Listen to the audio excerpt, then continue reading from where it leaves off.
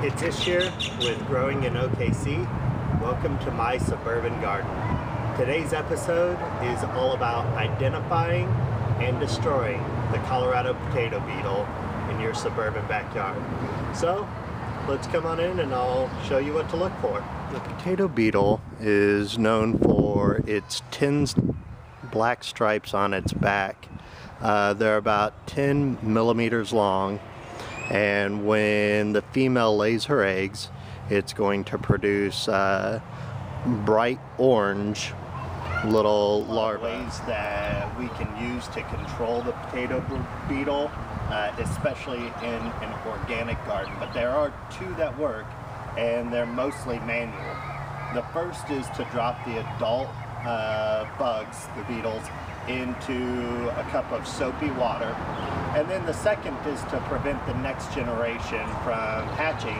And so just like you would for squash bugs or aphids, we're going to use ladybugs to eat the larva. Now if you can't find ladybugs in your area for whatever reason, then what you're going to want to do is try to go and check under each leaf for the bright orange larva, and then you're just going to squish them in between the leaves. Oh, what a wonderful couple. I bet they would love to spend a night just in the hot tub. Bloop. Go on. Goodbye. Get in there. And, oh, a wonderful evening together. This guy spent a hard day at work eating my leaves.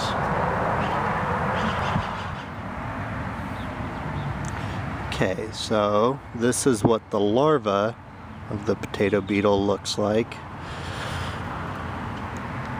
You can see right there those bright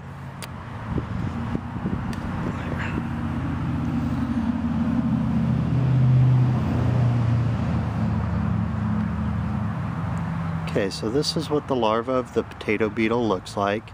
See the bright orange color, and you can even kind of see some of the individual eggs. So you can smash these like I'm going to do with this one, and you can also release ladybugs.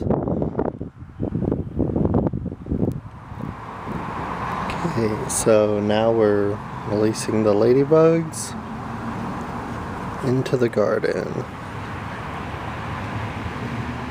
So that's it for this episode of Growing in OKC. I hope you enjoyed the episode and all about the Colorado potato beetle or the potato bug.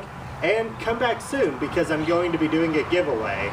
This is Ish wishing you the best of luck growing in OKC or wherever you're at in the country.